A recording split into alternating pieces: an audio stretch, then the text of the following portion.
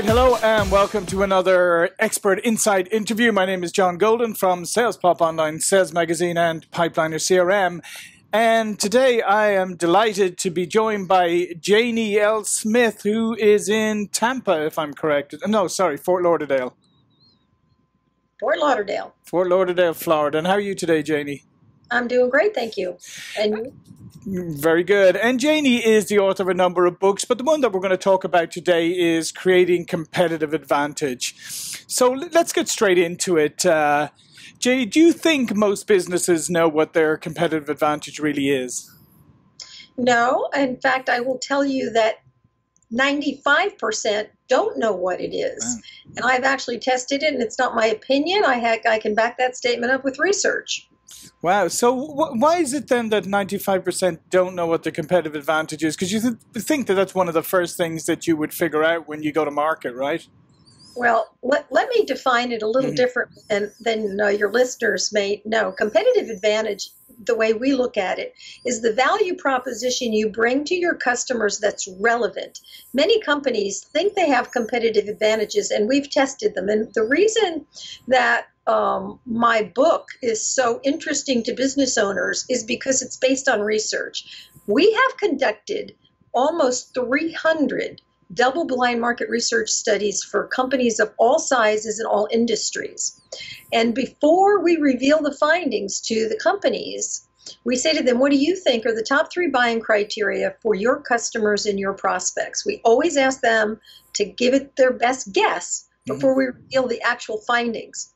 95% get it wrong. So what that says is 95% don't know what their customers' top buying criteria is, and worse yet, 85% don't measure what their customers care about.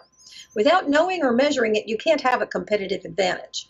You're telling them things like, we're a family business. We've been around for 20 years. We've proved through research nobody cares. Right. Those are not the things to talk about. So then, I mean, most people would, and I see with your book, you have the kind of fundamental keystone question, which is, why should I do business with you and not your competitor? And what you've just said is that a lot of times we think we know why you should do business with us, but what you're saying is we may oftentimes tell them reasons that they frankly don't care about. So how do I get from there to actually talking about things that the customer cares about? Yeah, so they don't. What most companies do, they talk about things that they want the customer to care about because we're good at it. So we may be good at product knowledge, but we bring back the research and we find out companies' product knowledge ranks number 17 out of 20 tested attributes. It's not high. So we are big believers in double-blind market research, and the reason for double-blind is you remove the bias. They don't know it's your company asking. You're saying, when you buy XYZ product or service, what is most important to you? And we test attributes. And so 2 things come out of that every time we do it. Number 1 is price is never as important as companies think it is. But they paint themselves into commodity corner because they're talking to the customer about things they don't care about. So we believe customer research, there are various forms of it, but we're big believers in the double-blind research. And I like it here. You say there's 5 fatal flaws most companies fall into. What can you just take us through those? They don't know what their customers value. They don't communicate it. They don't measure it. And they don't know what the most relevant buying criteria is. So I know on my book jacket I have those flaws. It's been a while since I've looked at them. Sure. But there are so many ways in which there's this disconnect between the customer. We call it, there's a chapter in that book called Dangerous Disparity. The dangerous disparity is that which you're telling people the answer to why us, why should I buy from you? Because we have good customer service, good people who are knowledgeable, consistent, responsive. We call that blah, blah, blah. If a single competitor of yours says that or can say that, it does not differentiate. So we believe that your statements must be, I do a lot of keynote speaking, and I just did for Delta Airlines salespeople, for example. And you can't be, we're in a world of disruption. Yeah. You have to disrupt the marketing talk, the sales talk. We cannot talk the way we used to. We have to have clearly defined, quantified, very brief statements that answer why us. Look, all of us have ADD. Right? We're not going to sit through these long-winded marketing speak talks. We got to get the answer to why us in about 3 solid bullet points. Yeah, no, I love it. And I think, obviously, I think I don't think you're going to run out of work with the airline industry, that's for sure. Because I think the disconnect between what the consumer would like, or the customer would like and values, and what they value, I think, as I said, I think you've got some work there. What I like also, just picking up on one of these is, and I think this is probably something that we all fall into, as you say, is mistaking strengths for competitive advantages, right? Because I think that's probably a starting point for most companies. They, as you said, they'd say, here, we're good at this, this, and this. Those are our strengths. Therefore, that's our competitive advantage. And obviously, that's not the right way to approach it at all. So, so what are some of the ways, if you take a step back and you look at your own, maybe how you're presenting yourself today, and take a different approach? Oh, sure. So with some of the things that people will typically say, for example, we have good quality, good customer service. So I say, how do you define quality? Well, it's good. That's not good enough. What's your return rate? We don't know. Well, go look at your return rate. We've had clients do this. They send us 8 years of raw data. We mine the data to find out they had less than 0.5% return rate. Wow. Wouldn't the salespeople love to have that in their hands? Right. So most companies are sitting on either landmines or gold mines of data. That company was sitting on a gold mine of data. We had another company, quality was number one. We said, what's your return rate? They didn't know. We said, measure it for the next 2 months and call us back. They had 68 orders and 54 complaints, and they had no clue. So they were sitting on a landmine. So it's critical that you have this information, and very few companies do this. And that's fascinating, right? So in both cases, right? But maybe in the second case, so you're saying, we've got great customer service, and yet you've got this huge return rate. So not only are you saying something that's patently not true, but you're also setting yourself up, aren't you, for people out there to point out, say, oh, great customer service. Are you kidding me? I had to return to them. So it's like the worst of all worlds, right? It is. And that very company, by the way, we said to them, since you've had so many complaints, send us the emails. We'd like to see what kinds of complaints they are. We mined their emails. They were things like the customer saying this part was missing, and their customer service, I'll get it for you. I'll get back to you. I'll get back to you. I'll get back to you. Right. 2 weeks go by and the customer's not hearing anything. So this company not only didn't know how bad the product was, but they didn't know their customer service was mishandling the customer. So it can really be a nightmare. Strengths, good customer service, good quality, good people, knowledgeable, those are givens. I'm not inviting you to the final beauty contest if you don't have the givens. It's what are you going to do better?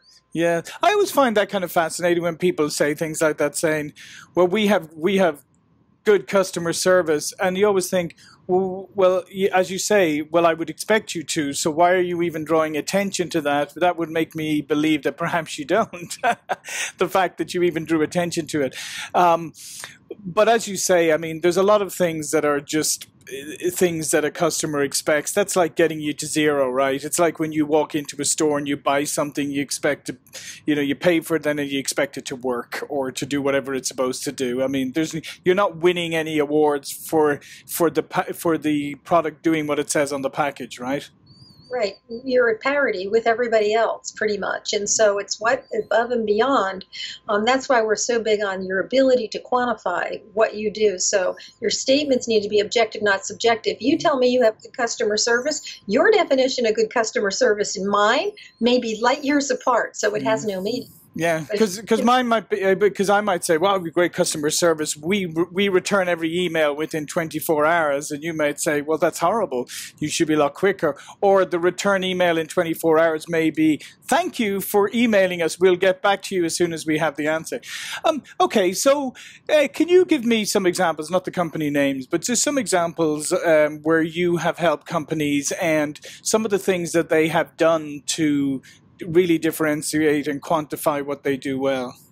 Okay, so there's this one company up in Boston. It's an SBA lender, Small Business Administration. Right. And when we got in there, they had pretty much the blah, blah, blah language, and their salespeople thought that taking people, the loan officers of the banks out to dinner was enough of a competitive advantage. So we went through the process, and we found out that what they wanted was the loans approved quickly, a response to issues when they arose, and communication.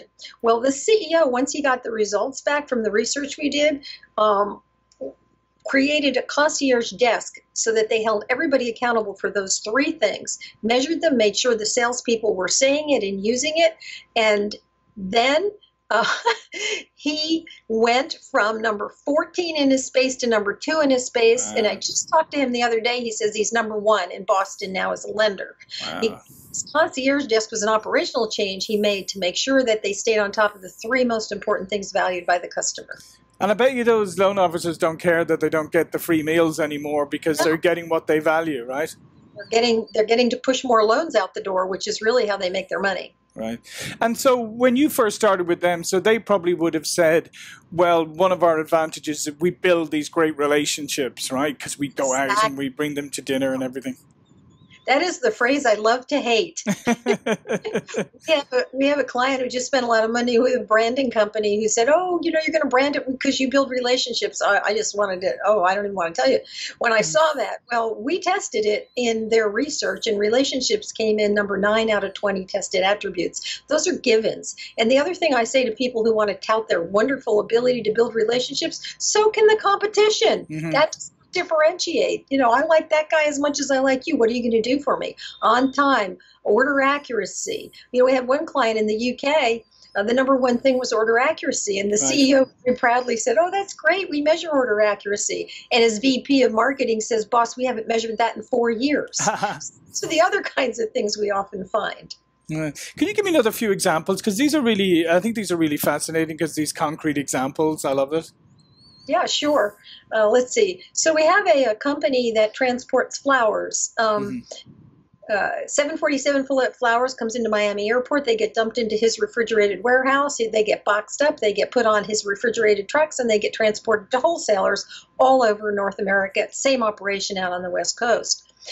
So we do this process with him, and he learns that it's on-time delivery. He learns that it's temperature control, it's flowers, and damage control, delicate transport, it's flowers.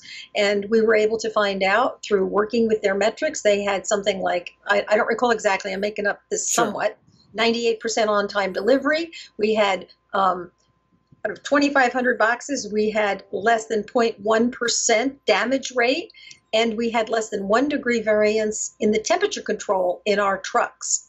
So that was critical. They weren't saying that before. They knew those things were important. Once we had them say that, we said, now you go out there and raise your prices, because this was a very competitive industry. They were to do that. We pushed them to raise their prices. They lost 1 customer out of 250. They had a clearly defined value proposition, exactly what the customer wanted. They had the metrics to back it up, and it was solid. So if they increased their prices, only lost 1 customer, chances are then their overall revenue went up, right? Oh, yes. Oh, yes. They were able to get more clients because they were now touting the things that were most important. They had this solid research proving that these are the, what do we tell companies? A lot of companies will say to us, oh, we measure everything. Yeah, you measure key indicators that are internally focused. Not enough companies are focusing what's externally matters. We call them customer relevant indicators. What does the customer care about? Are you measuring things that they look at? The on-time delivery, the order accuracy. You'd be surprised when I talk to big groups or CEO roundtables, I say, how many of you measure on-time delivery? Half the room raises their hand. How many of you that have your hands up use it in sales and marketing? 2 of them. That's what I'm saying. They're leaving money on the table for just one of some of these critical metrics. And yeah, no, and I think this is a great piece of advice that you're giving here is real. So as customers really want to see something that's quantifiable and identifiable, right? So, okay, so if on-time delivery is important to me, I want to know how often you deliver on time, or if it arriving in good condition is important to me, I want to know how often that happens, right? Yes. May I give you an example of the on-time delivery? this is a really important one, because one of the things we say, you can't just go out there and say we have 98% on-time delivery. It has to be provable. Mm-hmm. So we have a client who went in after he saw on-time delivery was number one, because he's a manufacturer and distributor in the RV industry. He went into this big client, prospective client, customer, and said, we have 98% on-time delivery, and here's 10 years of our track record. He was able, with the 3-ring binder, to show for 10 years we've been good. And here's how we do it. We have $24 million, 70 forward days of inventory, 10 years of data proving it. He landed a $1 million contract that day because he was able to prove their metrics and that it was institutionalized in their company, not just a number they were throwing out. Very, very critical. Yeah, that's an excellent point. Yeah, I did some work a number of years ago with a transportation company, and they had, when you walked into their building, they had a picture, a huge, massive picture in the reception area of their truck driver who had gone something insane like 20 years without any incident, late package, anything at all, and they had this huge one up there. So the minute you walked in, you went, wow. If I had needed to transport something, I'd probably trust them. We had a oil and gas trucking company, and safety was clearly number one. They said, yeah, it's one for all of us. We said, yeah, your website and all your competitors' websites say first in safety. So who really is? So we had them send us all their data, all their safety data, and they had like 10 bullet points, way beyond anybody in the industry, including one like that, without incident. Mm-hmm. Their EMR was 40% better than the industry average. Great stuff that they weren't saying. And we said, you got to change this. So it inspired me to write a blog, which is don't take for granted that which is taken for granted. If safety is a given in your industry and you can prove you're better, by all means, go out there and prove it. Yeah, I love that. So let's have that one again. Don't take for granted what is taken for granted. Yes, don't take for granted that which is taken for granted. Excellent. That's a really good one, because I do think you're right. I think there's probably a lot of industries and companies, if they looked at some of those things, they'd say, well, yeah, of course we do that and we're good at that, but nobody cares really. Yeah. But the fact is they do. When we go into a company, we have this thing we do with the first day on site with their team. We do a drill down, and we never leave a company without 50 first drafts of potential competitive advantages, most of which the company didn't know they had. It's incredible how many things you've taken for granted. Wow, that's awesome. Okay, well, listen, we're bumping up against the end of the time, but before we go, I wanted to give you a chance to tell the viewers and listeners a little bit more about you and what you do and how they can find out more about you. Yeah, so our website is Smart Advantage, S-M-A-R-T, smartadvantage.com. First chapter of both books is free on the website. We have great results for our clients. That's also on the website. It tells you what these companies who have embraced this have done. And, of course, both books, Creating Competitive Advantage, the one we're talking about today, and the next book is Relevant Selling. Great, I call them one airplane ride reads. They're not too long, but boy, they're loaded with actual case studies and results. Yeah, well, that's fantastic. So thanks, Jaynie. I mean, I took some notes here today, learned some stuff myself. So this has been fantastic. Again, my name is John Golden, SalesPOP Online Sales Magazine, Pipeliner CRM. See you all for another expert interview really soon. Thank you. Thank you.